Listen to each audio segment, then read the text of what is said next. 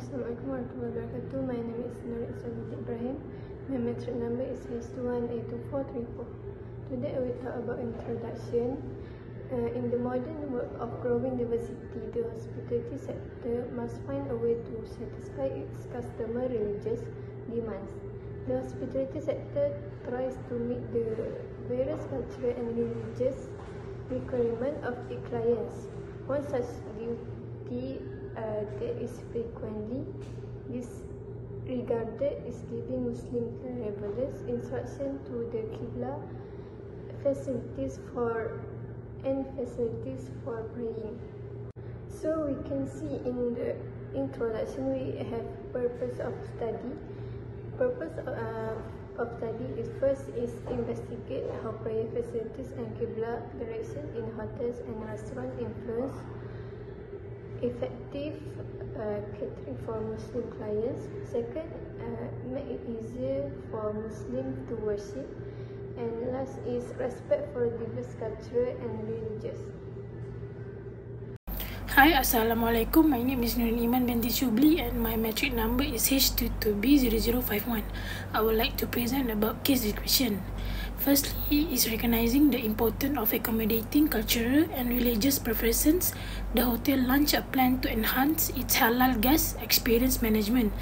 Next is the case study highlight the importance of proactive halal guest experience management in the hospitality industry.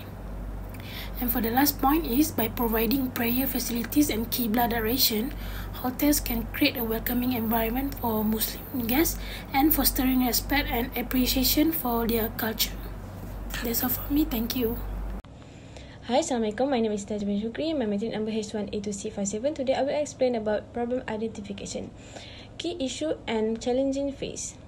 Providing prayer facilities in eateries and accommodation is challenging due to limited space. It requires respect for different culture and regions. Integrating this space thoughtfully shows sensitivity to diverse beliefs.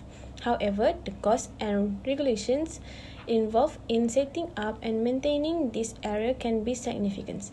Next factor contributing to the problem. One of the biggest challenges is financial limitations, often prevent us from offering enough prayer space. Next, providing prayer facilities is dealing with older buildings that were not designed with this space in mind. By understanding our guest need and making prayer facilities a priority, we can create a more welcoming environment for everyone. That's all from me. Thank you. Result and outcomes. Implementation of solution. First, data collection. Utilize industry journals, report and case study. Second, survey and feedback. Gather guest feedback to directly measure certification and identify areas for improvement. Then, academic research and experts consultation. Leverage insight from cultural sensitivity studies and consult with experts to ensure comprehensive impact assessment. For guest satisfaction, enhance experience for Muslim traveler. And for cultural inclusivity, promote diversity and inclusiveness. Lastly, business performance. Potential increase in guest loyalty and market share. Impact assessment. For goals, improve business performance.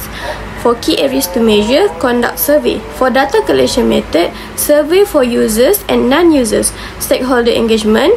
Internal, collaborate with hotel management and staff. External, work with the local Muslim community. For reporting and implementation, summarize finding and insight. Provide actionable recommendation. Develop and monitor action plans.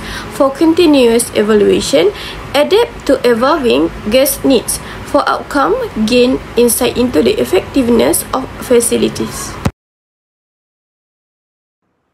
Hi, okay, for this part, I will tell about what we can learn from our study. Every industry related to the hotel and restaurant must have complete surau facility that is to have the correct Qibla direction. With such facility, it will give a little good feedback from the customer and will improve the image of the company. Hi, my name is Vanessa Najwa binti Saman, H21A2043. I'm going to talk about conclusion. In conclusion, hotels or service must offer Muslim-friendly service. to unlock the full potential of Muslim travel. Next, this case study is very important for Muslim because the Qibla is used to pray and worship, which is obligatory for all Muslims wherever we are. That's all from us. Thank you.